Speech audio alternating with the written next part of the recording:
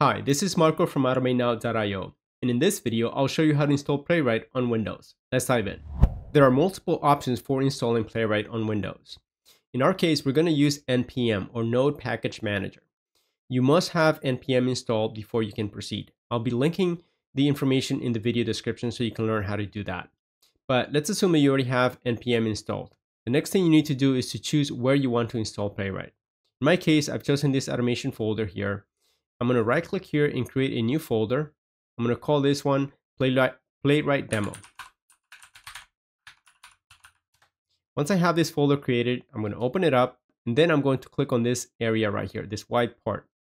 And then I'm going to type in CMD to open a command prompt window. Right, once we have the command prompt window open, we're going to type in npm init and then Playwright. And then at latest. This is going to get the latest version of Playwright installed on our system.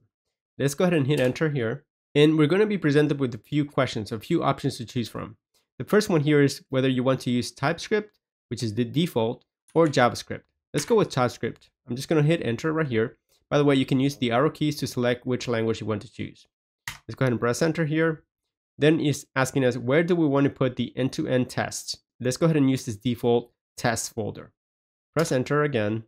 Do we want to add a GitHub Actions workflow? This will allow us to run our automated tests on GitHub. I'm just going to hit Y right here to say yes. And then it's asking install Playwright browsers. We can do this later if you want. I'm just going to go ahead and press enter and go with that.